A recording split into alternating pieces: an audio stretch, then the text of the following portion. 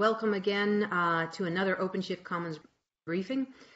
Today is Friday, and as we want to do on Fridays, we have folks to talk about transformation, organizational transformation, cultural shifts, and all those kinds of wonderful things. And on today, we have with us John Willis from the Global Transformation Office, and he's going to have a conversation about conversations, organizational conversations. I'm going to let John take it away and introduce himself, and we'll have live Q&A at the end. So, John, take it away. Thank you. Great. Thanks, Diane. Thanks for everything you do for this. This is an awesome. You and Chris, thank you so much. So organizational conversations. What the heck is this? Hopefully I'll give you some insight of what I've been thinking about for the last 2 or 3 years, and actually having some fun at Red Hat doing some of this stuff too. So, John Willis, I'm part of the Global Transformation Office, and Jay Willis at Red Hat.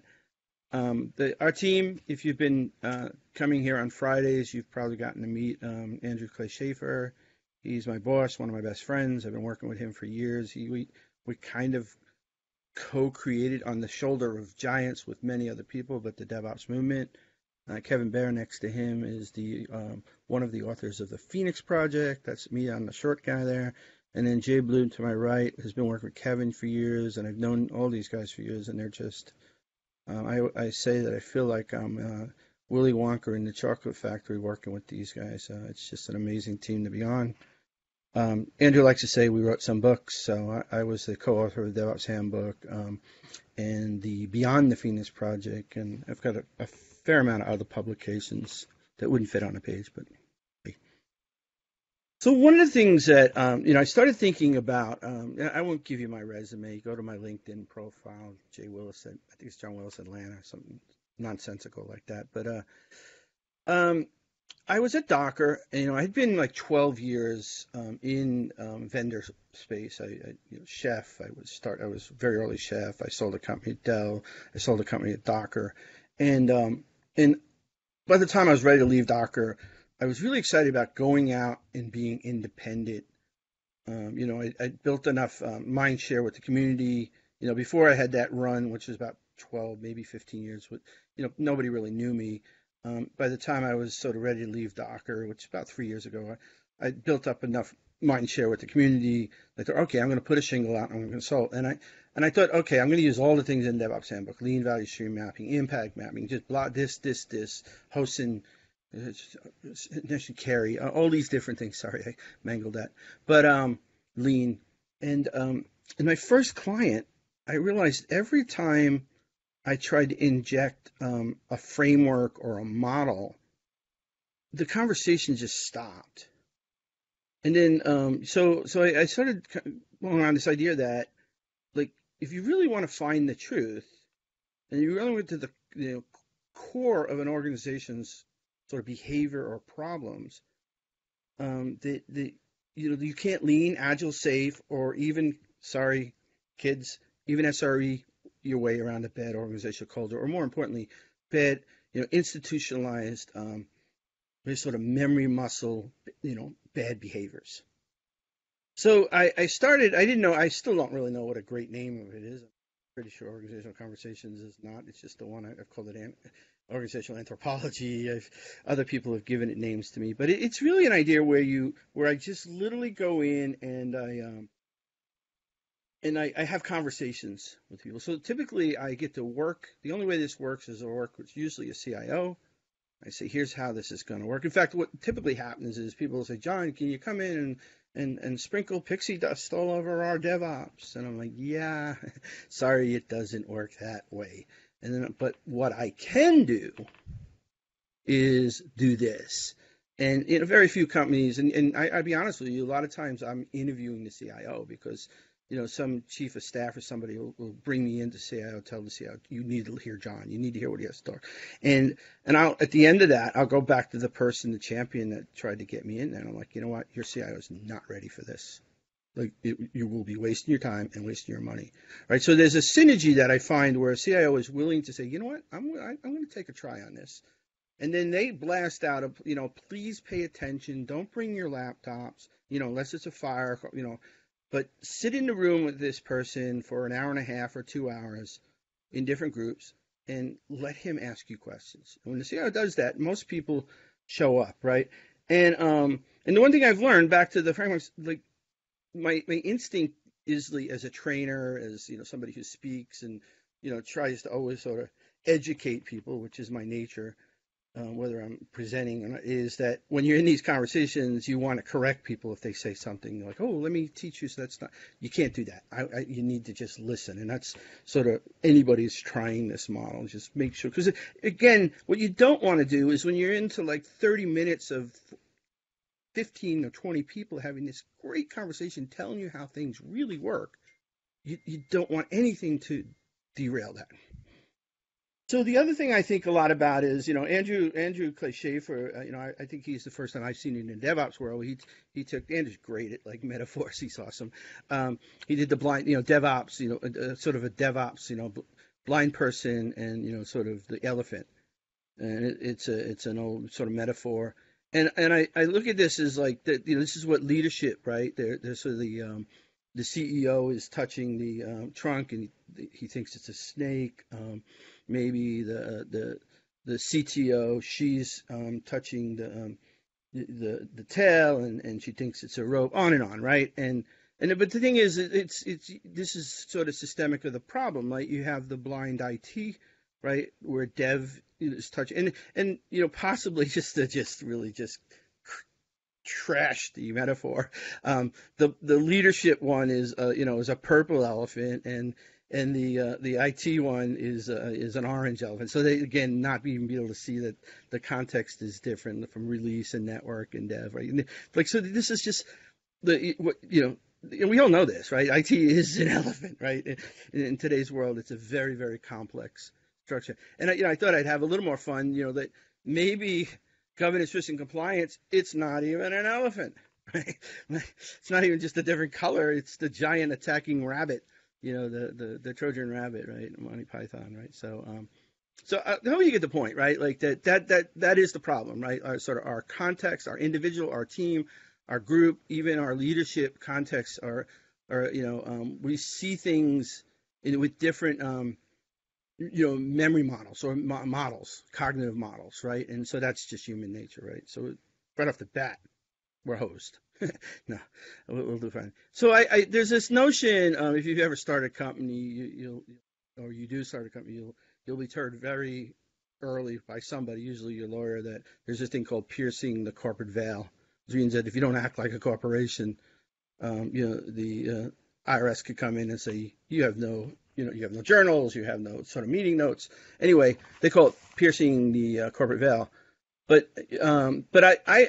I think this is like what I call piercing the organizational veil, right? Which is the veil is this adversarial relationship of consultants come in, and then the people who are sort of doing the work are like, well, here comes the Bobs, right? The Bobs in office hours, a classic example, right? Like, you don't want to tell them anything, or you're afraid to tell them anything, or you need to always spin things that they're better than they aren't, because you don't want to be the one that gets fired. So what I have to do is come in and earn trust, or somebody who sort of evolves this model, earn trust so they don't seem like the Bobs. And I can't ask you questions like, how is your CMDB? How accurate is it? Oh, John, it's fine, and no open critical vulnerabilities or CVSs on your production systems. Oh, no, not at all, John. Don't worry, right? Like, so you have to sort of gamify a little bit, but it's a trust. It's a getting people to sort of open up to you. And actually, it's not that hard. Sometimes I walk in a room and I just say, "Hey, what's wrong with this place?" And then I just take notes for another hour and a half. And you can't shut people up. And so it's conversations at the edge. It's another really important thing about this is that a lot of times when I come in, I've been called the anti-McKinsey, right? Which is like such a compliment, right? So I shouldn't call it any. So think of McKinsey as any one of the large consulting companies, but the model of most of our industry is they come in and they already know what they're going to tell you, and they do a little bit of lip service to, we want to listen, but they don't really. They're just trying to convince senior leadership that they've listened and that they have the right answer. And so one of the things about this model, and I call it a model as a stretch too, I don't really know what it is yet, other than I know it works, is that I honestly, even though I have lots of sort of meta and process of how to do things, as an educator, as an implementer, as a, quote unquote thought leader, which is a terrible phrase, but for lack of a better one. But I really try not to go in with the solution. And the other thing is, I don't really want to have an in-depth conversation with the leadership. I want to have, you'll see some examples in a model in a minute, but I want to have long, long conversations with people, what I call on the edge, the people who put their fingers on the keyboard. And if you can get enough of them to tell you what's going on, you give this beautiful look of outside in that most organizations have never really done to this level. Surveys, they don't work, right? Or let me speak, they don't give you this level of truth and depth to what your problems really are. I mean, I could generically walk in the door and say, you're a bank, I'm pretty sure you have this, and this problem. And chances are I'm about 80% right. And anybody else who has a reasonable understanding of what we do in things called DevOps or transformation. But the truth is, I don't really know if I'm right. When I know I'm right is when I can connect the dots from what people say, right? So, and the other thing I realized over time is, when you're going in and you're doing all this sort of analysis, or basically you're just discovery. I mean, you're just taking notes with hundreds of people. And then you have to figure out, like, how do I take all this stuff? Because Joe said, oh, my goodness, we have no sense of priority here. Sue says, well, our budgets are, ridiculous. We get yearly budgets and they change every 3 weeks on what we should do, right? And you're not getting all that stuff in, like, categorized discussions. They're like, when you go back to your notes. And then so the first thing I realized is I had to come up with these sort of buckets in a reasonable way to sort of capture. I mean, and not all things are perfect.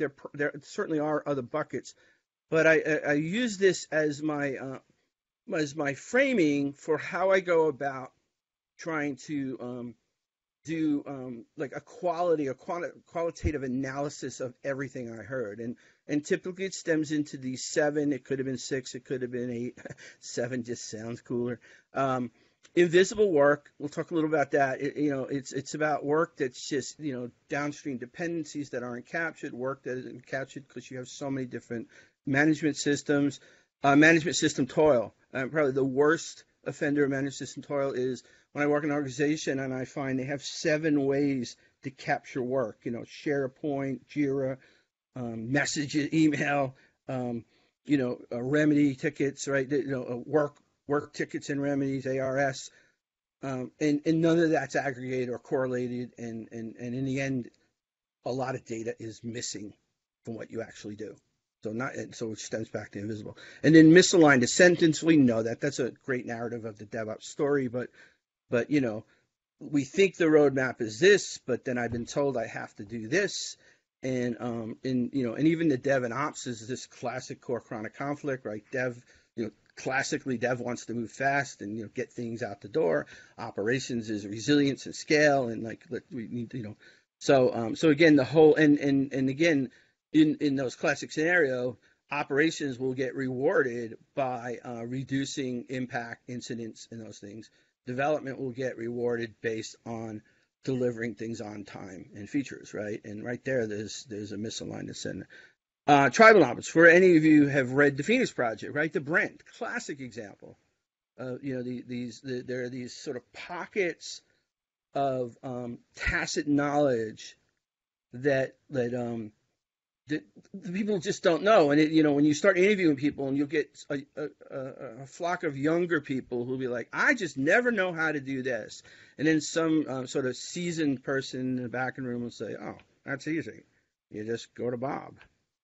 And they're like, yeah, I went to Bob, but he's too busy. And I asked Bob, could you explain how you do this? And Bob's like, I'd love to, but I don't have time, right? So the whole Brent character who is, and the more often than not, it's not the person who's trying to preserve their job. It's just somebody who likes to help everybody and tends to be, doesn't really realize they're a bottleneck, right? I think at one point somebody categorized Brent as a rotten person, and Gene Kim, who wrote the book, was like, like, oh my God, no, that, if you read it that way, that was totally not what we wanted, And Kevin Bear was a big part of who works on GTO, was a big part of that Brent character as well. Incongruent organizational design, we can go on and on, anywhere from, and it's not just sort of, the sort of waterfall, not waterfall, but microservices versus monoliths, right? That's a part of a sort of inverse Conway maneuver, if you're familiar with Conway's law. But it's organizational as well. There's a great story, the Equifax breach, right, where the CISO reported to the chief legal officer. And when they did, the Congress actually did a postmortem. If you haven't read it, it's a fantastic document. They interviewed the CISO, and they asked, well, when you knew that the PII and there was a compromise, why didn't you go to the CIO? And the answer was, I didn't think of it. And that's a classic, I think, Conway Lawrism, in that their mindset was all the things that were required from a legal perspective, right? So incongruent organizational design, just understanding complexity, right, through this. We'll talk a little later about incidents, and just understanding that these are complex systems. You need to have system thinking. You need to understand blameless. It's a whole different way of thinking about failure. And then last but certainly not least, security. And what I love about this model is it almost always funnels down to something that I call security and compliance data. So let me move on a little bit. This is just a model from Elliot Goldratt, who was the person who wrote the goal, and that the Phoenix Project was modeled off. It's about thinking about complexity in a different way. In a lot of ways, when you go into an organization and you start asking questions, they start giving you these abstract answers, which are basically telling you stories, where what you really need to do is find out. So I don't want those first order answers of the problem. Like, John, the CMD is fine. Okay, let me ask you, what did you do last time when you had to deal with a remedy for sort of some incident to find all the systems that were impacted? Like, I used my spreadsheet. Oh, why didn't you use the CMDB? Oh, because it's a piece of junk. It's not accurate. And so the process I go through is I've kind of over time gotten into model. It's a little different now. I've done a couple of virtual, it's just different. One client, it's like one of the top 3 or 4 banks in the world, I did last summer. I spent 30 days in London. That shouldn't give you a hint, but I actually became a bachelor, and I interviewed 400 people. I just stayed there. I actually got to go to a pub at night, which is like a lifelong dream of mine. But the process is, you have these initial calls. I'll talk about this pre-assessment leadership call. I say I don't really want to hear from leadership too much, but there's a little bit of a head fake process I go through. And then there's the online analysis. And to be clear, although I'm not a scientist, I do work with a couple now, but it's qualitative analysis, not quantitative, right? I'm not just counting the things. I'm literally trying to put categories: initial readout, report, final report. This is an example of that large financial institution I did last summer. 300 to 50 assessment team meetings. It was actually it was more than 200 people. It was in the neighborhood of 350. 400 pages. In fact, this book, right? I'm getting better at creating systems that I don't have to have notebooks, but I'm just old school. See how if you look at that notebook, it's color coded and stuff. So those become the categories. I literally had a DCIO at this bank at the end. So one of the things I don't do is I write down everything everybody says, but as part of the qualitative analysis, a fancy way to say it, I aggregate the stuff. Nobody's name gets bubbled up. It's all like, I've heard this thing 15 times. I'm pretty sure this is one of the most important things that we should probably address. And then I use it for a quote wall if I get called on by the CIO. But I'll never call anybody out for what I wrote down as a quote. But I had a DCIO offer me $10,000 for this book after they were already paying me big money for the engagement. Right? This was a personal, and the answer was no. Sorry, that's my promise to the people I interview. This is the thing. I actually got this from Kevin Bear. If I haven't said I love working with my GTO team, let me say it again. I love working with my GTO team. The Kevin Bear, and he says it's from Elliot Goldratt, which that's great, right? even better, is this idea. Like I figured out, and I don't do this all the time. It just depends on the circumstance. But when I get to interview leaders, I want to ask questions a different way. So one of the things that this technique is really works well is you walk in the room and you're in the office and they're about to tell you their resume and what they did. Like, oh, hold on a second before we get started. I want to ask you a question. And you say, what are the 5 things that XYZ your corp is not doing that it should do? And then they're like, oh, it's like you just threw cold water in their face. They're like, huh. And then the next thing you know, they just start rattling stuff off. And then sometimes you got to stop them at 10 or 15 and only ask for 5. And I've had comments like, wow, this was therapeutic. Or I can't believe I just told you all that stuff, right? It really, and it really sets the foundation. In fact, I was forced to do this because I had to prove that this would work to one CIO. So they wanted to start off with a smaller engagement. And I typically would say no to that, but it was doing it for a friend, a real friend that brought me in. And, he needed something to change there. And, when I went back to say, oh, this is your leadership, like, your number one problem is communication. And everybody in the organization told her that it was capacity. And she knew it wasn't capacity. Even when the Big Four told it was capacity. They told them they had to consolidate offices and like all this stuff. And their number one problem for the leadership team was communication. Right. And like she didn't know what it was, but she knew there was something ahead of capacity. Right. And that's what got the rest of the engagement going. And the obvious findings that you see everywhere is high waste, high wait times, silos, obviously variation, low collaboration, low trust, low visibility, low automation. But the key is, again, and I've done this, and my friends do this, and our industry does this, companies come in and say, let us train you on this new technique. And then so you get this like training budget and you go in and you learn all this really cool stuff.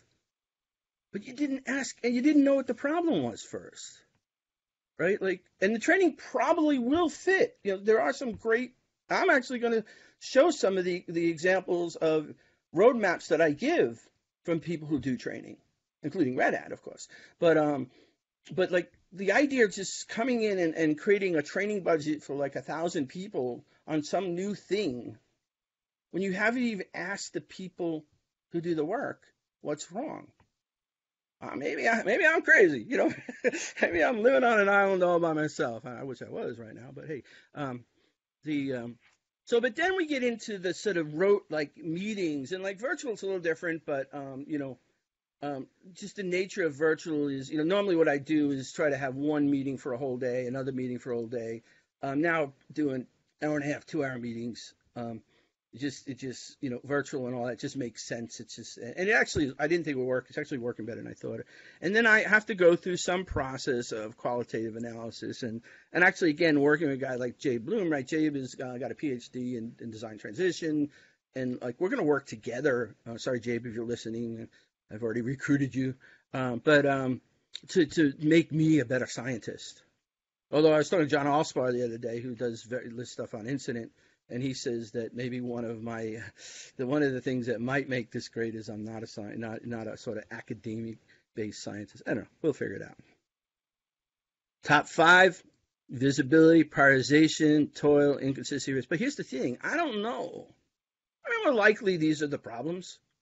If you're a 100-year-old bank and you're sort of early on your transformation and you've got sort of pockets of DevOpsisms, probably 3 or 4 of these are going to hit. And I could walk in as a high-paid consultant and throw my DevOps handbook at you and say, I know how to fix this, right? But like I don't until I listen, right? And then, so like, all right, so now it gets a little sort of easier. So now you're mapping all the analysis to the top. And here's the other thing too, right? Not all parts of your organization move at the same speed. You can't just tell everybody, hey, let's safe on Monday and the world will be awesome. But you have to meet people where they are. Like the legacy mainframe people, like I started my career. The one thing that makes this really cool for me is you can't stomp me. Right? Like you can start asking me about COBOL on DB2 on IBM mainframe. I'm like, yeah, I started my career as writing IBM mainframe assembler for 10 years. Like WASMQ, JBoss, of course, or RabbitMQ, or you just go down the list, right, of all these different systems that, but the point is, this is just an example. The real magic is figuring out your capacity, the different speeds. How do you apply different techniques at different speeds in the organization? It's not like just, hey, everybody DevOps. Well, wait a minute. Some people are ready, some people are not. So when I say this, I do think there are some common themes. I kind of call it the operator's guide, right? You want to create an operator's guide, or, if you want to be fancy, call it, XYZ Kata, XYZ Corporation Kata, or, or the shared agreement, right? I was talking to a company the other day where their new CIO really understands what he's doing, and he has this idea how he's going to refactor the organizational structure. Ask me if is it sound? I'm like, yes, that's sound, but it will fail if you don't have that operator's guide across all those things, these common things that we all have to understand as the true norths, right? And so, of course, automation, but taxonomy, like maturity, like, again, going back to the speeds, like, you want to get everybody to the same place, true north, but you figure, some people, and there's different maturity models, badging, or different things that may or may not work.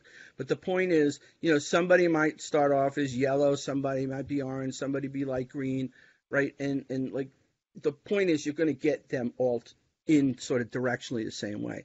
And then I find taxonomy might be one of the biggest problems in organizations is people use about 10 different terms, and there's basically 1,000 variations of those 10 different terms. So people having meetings, and they don't even know they're not talking about the same thing. Right? So it's just so amazing how just simplifying a common taxonomy in an organization might actually be the most easiest thing to do and solve such a large variety of problems. Learning, understand team turnover, how you organize teams. You might say we're agile and we're doing, we do sprints and Scrum, and then I find out that what you're really doing is do whack-a-mole on teams. You're putting a bunch of people together for like 6 sprints, then you're reallocating them to some other places. And I'll talk a little about cognition and load and learning of teams a little bit. And then depending on how old your bank is, you might be bogged down in NFRs or, service management, idle processing, sometimes, banded under GRC. You might have groups that are moving at incredibly slow paces. It is amazing to me to walk into a top 15 bank today and still hear in 2020 that it takes, 2 to 4 weeks to get a compute instance. The one I heard recently would blow me away is, hey, John, it takes me about 1.5 to 2 minutes to get an Amazon instance, but it takes me another 2 weeks to use it. Like, what are we doing here, folks? Right? Right? Like, you have to figure this out. So if you keep thinking that, and I'm a big fan of cloud. I'm a big fan, if you don't know me, of containers, OpenShift. I think the platform model is the right way for the future. But like, if you're building all this stuff on a platform and there are people out there that you're not talking to and saying that platform is great, but it still takes me 2 weeks to get a compute instance to run a test, right? General visibility, I won't go through all these. We'll make this deck available. Inconsistent road. This is the thing where it's not like what's on the screen. It's what's going on, right? Which is, like there are these sort of notional beginning of year roadmaps. And then, 6 or 8 months, the people that I talk to, like, they have no idea what we're doing. They think we're doing all this, but every 3 weeks I'm told to change to do this. Too many practice, way more projects than there are people. So having not even the visibility to just show the chart that you are over your allocation of what you believe is the capacity that you're running is 150 beyond. And that's not even counting the hidden work that doesn't get calculated in the yearly budgets. And bottlenecks, too much work in progress. Like, there's not even sort of a sense of WIP going on, right? Or if it is, it's localized. Like, I'll run out of time, I'm sure, but sorry. The thing I love, like, is, and I'm not an agile expert in it. Like, I learn enough to be smart I learn enough from the really smart people and to be smart enough to be able to have the smart conversations, if that even makes sense. So, but when I walk in a room and I talk to a bunch of people and I talk about story points and all that, and I already know they're date driven. I mean, I know they're date driven, right? Like, so, like, I don't have to be an expert in all things agile and Scrum and everything else. I just, like simple math. I know they're date driven and I want to hear them explain story points. Now, I actually have heard viable answer story points, but more often than not, it's this fun game of, well, John, we did this. I'm like, okay, but isn't there a date on this project? Yeah, but you don't, like, yeah, but I don't get aren't you just reverse engineering the story points to meet the date? Well, if you put it that way, John. Anyway, so I hope you're sort of laughing. I can't hear you when you're doing this virtual, but like hopefully somebody just laughed a couple of times.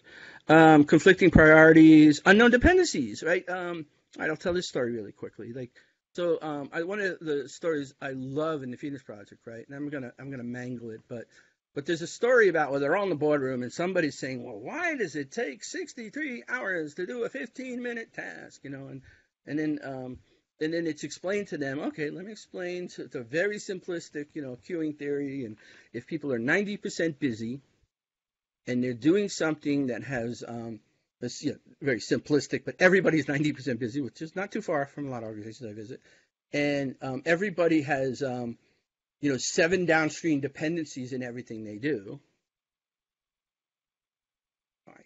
I got past, algebra, I think, and that's not algebra, but like it's 62 hours, right? And here's the thing, when I go in and I start asking questions about how they capture work, and I find out that 70% of all the work in that company from the IT perspective isn't captured, and I have this great conversation with the CIO. I'm like, how do we do it, John? I'm like, not real good, Bob. I'm like, what do you mean, John? I'm like, well, let me put it this way. If you built airplanes, I wouldn't fly on them. Oh, John, come on, be a little serious with me now. I'm like, okay, Bob. As far as I can tell, you have a $3 billion IT budget, and you only capture about 30% of all the things that are happening in your IT. And I'm wondering what other part of your business would tolerate that. Finances? We reconcile the books every Wednesday if it's not raining, right? And then, furthermore, when I'm talking to people about that sort of process, I say, why don't you how come you don't create a ticket to that? And I don't believe, we have a whole discussion about like ticket queues and all that. That's terrible stuff. But why aren't you keeping any electronic document on that work, this work you just told me about? Oh, I've been working with Sally for like 15 years. I know when Sally gives me something, it's only going to take me 15 minutes. Okay. Let me ask you something. Does that thing you do for Sally need file space? Does it need to be dealt with like with LDAP or Active Directory? Oh, of course it does. Of course it does. Like how long those things? Well, that's not my problem. Right. So the context of the view of how long it takes is already skewed because in their mind it's 15 minutes, but it's back to the Phoenix Project story. It's maybe 63 hours. Unplanned work, neglected work, right? Like, we got some of that going on. Consistency, shared environments, right? Again, like if I knew how to answer all these questions, I wouldn't be here on this call right now. I'd be on like some ridiculously expensive fishing boat on the Gulf of Mexico, maybe calling people periodically to see how they were doing. But unfortunately, that's not the case. Shared service environments are terribly hard, right? Like if you're running these very complex systems that have legacy code, you can't have 4 environments of certain kind, like TIBCO or large gateways and MuleSoft gateways or whatever, right? Like not every organization, and I can't walk and say, oh, your big problem is you need 8 of these for everybody. Like, of course that's not going to be the answer, but it's still a problem, right? Because you've got this sort of yo-yo effect on shared environment. Somebody's moving up. You go to test, you got to move it back down to a release. Somebody left some artifact. It's just a mess. Inconsistent environments. Things like Ansible, or Chef or Puppet, configuration as code or infrastructure as code, right? Like, again, when I walk into an organization in 2020 and it's a plus $2 billion IT budget, And they're like, yeah, next year we're thinking of looking at infrastructure as code. So you just told them you're manually building stuff? Okay, sure. I mean, again, I'm being a little funny and sounding judgmental, and I don't do this when I'm doing this with clients, but sometimes you can't help but laugh among friends, and y'all are my friends, right? Unclear roles and responsibilities. We could go through anti-patterns for CI/CD, and just got a ping. My boss is yelling at me. No, that's I'm kidding. There's tons of stuff written about anti-pattern CI/CD. Cross-functional chaos, right?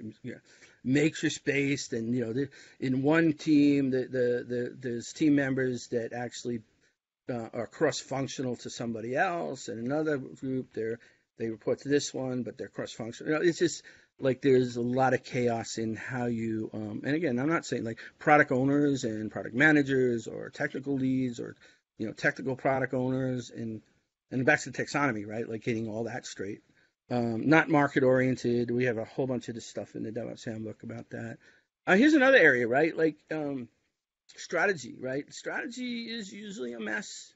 There's sort of common strategy, or you might say compliance strategy.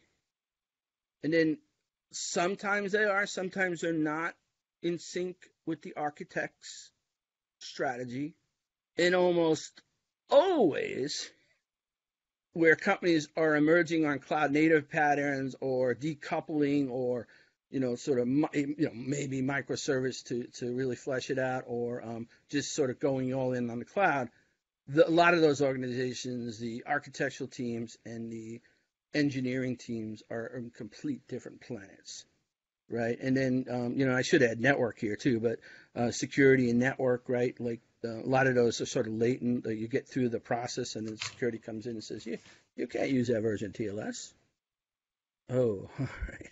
That's going to be a problem, right? So we're not. I mean, we're getting better, and again, there's a lot sort of. Lisa, Red Hat, just to be clear, I think Red Hat has Red Hat. There we go. Been doing too much work this week. It's a Friday. Red Hat has a lot of really good leadership, starting with and the rest of the organization with GTO, but about how we are getting better. In we have something called the 5 elements. Andrew, if you've been listening to this series, you've had it already. Jabe has, Jabe is an inventor of this 3 economy. So I mean, we're working really hard to solve these problems, right? So, but again, a lot of corporations, this strategy is just, they all have different arrows pointing in different directions. General risk, risk in general, right? I do a lot of work on automated governance. You can look it up. Maybe we'll get some links to some of the projects, or DevOps automated governance, cloud automated governance. But, most organizations are still perimeter based, right? Their mentality was, I can tell you, it was clear, they call these counterfactuals when you go in and you read a postmortem of an organization and say, well, I know what they should have done. And so when I say this, I don't know what Equifax should have done because I don't know. But I do know that I got a sense that there was some myopic notion of perimeter based, right? And this is true. Like if I spend a ton of money on IDSs and protect the perimeter, I mean, Martin Casado, who was the sort of the creator of software-defined networking, was creating the Sierra, sold it to VMware, and now he's at Andreessen Horowitz. So he's one of the leaders in network people in the world. Brilliant guy. He said, a couple of years ago, I saw a presentation that our industry spends about 80% of its spend on perimeter base and less than 20% on inner perimeter, right? Subjective governance models, right? So a lot of what we do from audit and control is basically subjective in that, what does an auditor do? They come in and they look at the conversation in a change record for the evidence or maybe screen prints, as opposed to possibly injecting what I would call objective governance into your pipeline, maybe something like a blockchain and stuff like that. Low attestation efficacy, so that's back to, a high attestation efficacy. That would be something like, sort of like a blockchain evidence for audit. Data ops, interesting conversation starting. So attestations for how data moves. Most of the largest breach and the most worst breaches are not about like the vulnerability in struts to Jakarta. It's about finding data that probably shouldn't have been sitting there. So if we had attestation models or evidence of how data gets transformed and placed in S3, the NSA breach, same thing, stuff in S3 buckets. So the working model typically, again, not all the same. This is when I start to do, I've done with the analysis, I start thinking about what are these things and what order they should be put in, or are there other things I need to add. But taxonomy models, understanding roles and responsibility, community practices, open org stuff is, works really well if it hasn't been added. Really understanding how, 2020 incident and problem management look, service transition, upskilling, and outcomes. I'll go again a little faster. It's hard to do this faster because I love talking about this stuff and I think it's pretty good information. I always say you need to proportionalize your GRC, right? Like, if there's 100 things in your risk definitions, and there are people arguing that there should only be 10, maybe you can compromise at 20 or 30. There's also patterns that I can talk about, or if you hit me up, Jay Willis Red Hat, talk about how there's this interesting way that you can create sort of emergent GRC. So instead of sort of rewriting all the 400 column risk spreadsheets, or 15 stacks of books of all the corporation's sort of risk definitions, you can actually start building through sort of evidence and emergence. It's pretty cool. Long-lived teams, this idea of whack-a-moling teams, taking a bunch of people and, okay, for the next 6 weeks, we're going to put Sally, Bob, and Tom and Jem together. And then when that's over, I get, well, you know what? I need to pull Bob out of there early because he needs to start this new team. The teams are not learning how to function. There's a lot of research on like how long, I think it's 3 months before a team actually starts to bond. And if you're ripping them apart, you're not getting the whole reason why you might have wanted to go to build run teams or two pizza teams was for that synergy and bonding. Building trust in the pipeline, I think we understand that. Taxonomies and incident. Consistency. Invest in common automation, of course. Team autonomy, trust. Taxonomies I talked about. Again, you have to break that date-driven. And I'm not saying this is easy because it starts from the top, right? There's build the bank, run the bank, right? Like that is in most companies, that's how it starts. And so you're playing this like shell game at DevOps at the bottom, when at the top, it's already been decided, sort of arbitrated on. There's going to be a part of the bank that's run the bank, and there's a part of the bank that's going to be change the bank. And guess what? If you fall into run the bank, you're the furniture. So we're not going to really invest aggressively in those new fancy picnic tables. So you really have. It's been called agile budgeting. I'm not crazy about that term, but like you have to sort of break that. You get a budget at the beginning of the year. What happens? I always say the first quarter, you're like, we got the budget, it's great. Second quarter, like, we really should start working on that, working out that budget stuff. Third quarter, like, oh my God, we're getting close to fourth quarter. What are we going to do? And fourth quarter, like, Titanic. Organizational change management. Again, I think with everything, we have to move away from quantitative, looking at, like, from the leadership perspective, like, how many of these did you get done? You really have to sort of look at that and just sort of smash it to say, if this is not qualitative, you can't expect somebody. This is a true story, right? Somebody comes in, they're on a project, and the first time that everybody meets about the project, the whole project on the screen, sort of schedule and status is green, and that person says, half of that screen shouldn't be green. And like after meeting, somebody comes up to them, hey, you really shouldn't say that in a meeting. So the next time they come back, the next meeting, they say, oh, you know what? A quarter of that team shouldn't be green. Manager pulls them apart. Like, dude, didn't I tell you? Like, you really should not, you're not a team player. I'm going to ding you next year on your bonus. And what do they do about the fourth, fifth time they come in? Like, Bob, what do you think? Do you think that screen's all green?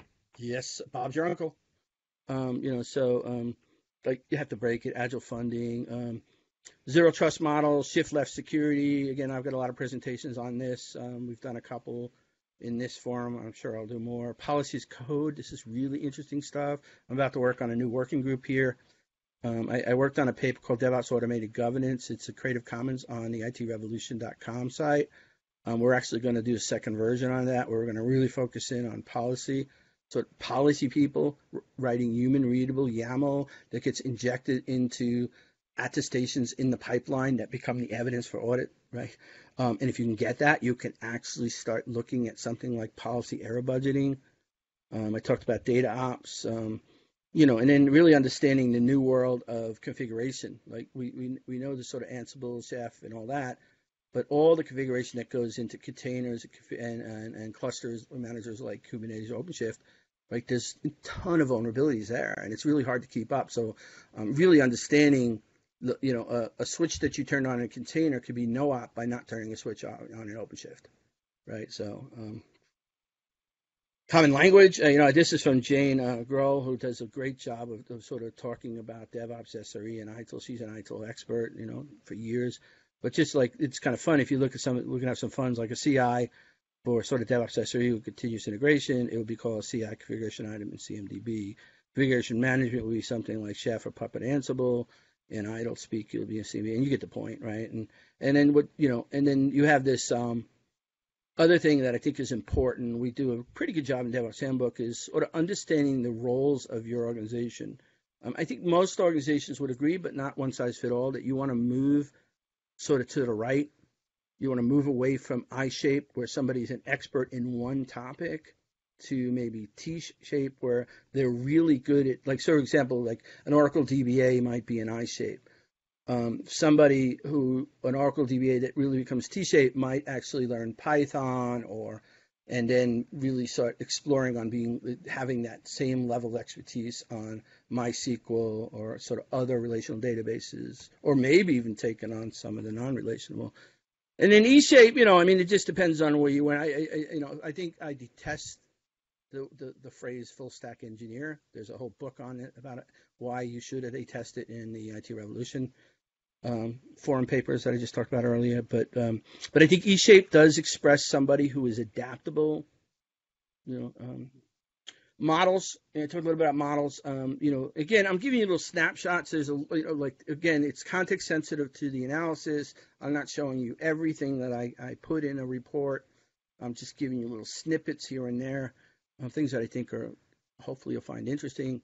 But I think this whole notion of team boundaries, team working agreements, and then I think a lot of companies don't do this, but notionally a lot of people sort of in their agile coaching teams basically say they do, right? But I make fun of everybody, by the way, including myself. But the thing that even if they're notionally doing or they are doing it, the thing I very rarely see is this notion of a team tape API, and it comes from the book Team Topologies, which I highly recommend. And here's an example of it. Like, so each team, because the problem you have is very rarely in an organization does any one team know what other teams do, right? Or worse, what's the architectural design of their system? And in fact, they call this sort of architectural design anthropology, where people have to go find the original MRD, and usually it's out of date and not consistent. The requires document is not like anywhere near what existed, but that's the only best that they have. How about a world where the team sort of makes these promises that will always support 2 versions? Well, here's our wiki and documentation to the best of our abilities. Here's our practices and principles. Here's how you communicate with us. We have multiple Slack channels. We have ask us anything, and then, by the way, Slack works when you have SLAs, right? We say, by the way, if you go into the ask me anything for our team, expect a 24-hour response. If you go into office hours, which will tell you when their prescriptive times are, we'll promise 15-minute responses, right? And then we'll make sure we show you our Kanban boards and our getting near the end here. Team complexity and cognitive nodes. Some of this, not all of it, comes from the team topology again. Just having an understanding. I mean, you could say we have nothing. We don't have build run teams. We don't have 2-piece teams. And next Monday at 3:30 in the afternoon Eastern time, we're going to have build run teams. Or you can actually do some research and understand some of the models that work or don't work. Again, there are some organizations. I think the Azure model is pretty good, which they use internally, which is they believe that you need, I think there's some researchers that you need 3 months to bond, and you won't get the effectiveness unless you're doing 12 to 18 months of keeping a team together, versus you're sort of losing a lot of the benefit of having those sort of build run teams anyway. Red Hat, we have some models. I'm not a great fan of Horizon based, but I worked out with one client how you could do a Horizon one, sort of a Horizon create, like, if you had to have like 10 teams, you could have, or 9 teams, you could break them up in Horizon 1, Horizon 2 and Horizon 3. I always get confused, but some is the innovative, the other is the sustainable. Here's we'll publish this. I won't go through this. This is some of the stuff where I got my information from. One of my early things, I got called on and said, John, where's the research from that? Well, okay, let me make sure I document it. And then let's end up with incidents. I'm a big fan of John Allspaw. If you haven't followed him, he is actually working with some of the two premier resilience and safety cognitive labs, people on the planet, Dr. Woods, and Dr. Cook and John, and they really spend a lot of time on incident analysis. And John says incidents are unplanned investments. This is actually a sort of a modified quote of John. I actually did a podcast with him yesterday. He said, he talked about how, why incidents are so important, right? Incidents are signals that are the most effective directors of attention of what an organization needs for recalibration. And one of the things John said, and I think is really clear, and again, we spent a whole hour, maybe we'll get John on. We had John on last week. Hey, well, forgot about that. I was on vacation. One of the things that he says is the most interesting time of an incident is from the time the incident is, sort of completed, right? Sometimes they're never really completed. And before you get into the big meeting, like the postmortem. I think most people spend most of their money on the big meeting. And his point is that's where you actually get to really understand how this thing could be written and exposed as a learning opportunity. Sidney Dekker says, all this stuff in resilience, like a pilot is not great because they passed every test. A pilot like Sully, right? If you watch that movie, Sully was great because Sully could tell stories and he listened to stories. In fact, he had a blog about aviation problems that were stories. So we need to make sure incidents are stories that people want to listen to. And there's a lot more there too. Goals of incident management, trying to get near the end. Okay, pretty close to the end. You want to reduce unplanned hours. Just again, I think the point that it took me a while to really understand what John and Adaptive Capacity Labs were talking about is it's economics. Like if you can shift the economic opportunity into the analysis of incidents, what bigger part of our organization? It was the DevOps Enterprise Summit recently. There was a presentation by a company that talked about, literally last year, what was it, like an 18-hour spanning tree incident, right? I asked my network friend, should we be having spanning tree incidents in 2019? He's like, yeah, John, unfortunately, yes. But like 18-hour spanning, this is this is like ridiculous money loss, right? Like we need to figure out how to invest in incidents as opposed to just recording them and throwing them into dustbin documents. All right, so with the 6 minutes I have left, incident management opportunities. You can tell I know it's a Friday, right? Because I'm actually in a cynical, funny mood. You want to learn from these investments to that point, right? Like, let's make sure that we're telling stories and we're not just filling out checklists. If we think about the classic idle uncertain management, we're running up to get reports into a system that nobody learns anything about those incidents. Like it's a bean counter. It's a quantitative dashboard on some executive's, screen. Right, where if you listen to John and Adaptive Capacity Labs, like we should be taking a lot more investment in how we take those stories to learn from. And there's a ton of great stuff there. Some things about service transition improvement. There's a great book on IT. It's a 2019 book. Just look for Scott Prue and CSG. He's one of the authors. This comes right at it at IT Revolution forum paper. This is where you start talking about localized authority. And it goes back to the T-shaped individuals, and you start build run teams, right? So what's interesting about this kind of investment, right? It's all about economics investment, right? Like why would you replicate team skills and not have it centralized? Well, maybe one is that the test person becomes a developer, the product owner becomes part of an architect, ops becomes a developer and tester, because when you're working on a team, you start learning and sharing the responsibilities, and at some point. You have a whole organization of T-shaped people. And so when you acquire another organization and everybody has to adapt to new things, the organization is the adaptive capacity of your organization. I think Jay Bloom, who I work with, brilliantly calls this, let me make sure I get it right, wait, Jay, you're listening. Skills liquidity, right? I think he's written some stuff on this. It's a brilliant way to think about a dojo. I'm a big fan of DevOps Dojo. Immersive learning, creating repeatable patterns. It's not like an excellence center. It's a place where people come over and over to enhance their craft and their skill and learn new things. Making work visible. This is another really good book on IT revolution. Or not book. It's a forum paper about the sort of cycle of work management flow, from handoffs to batch size to work in progress.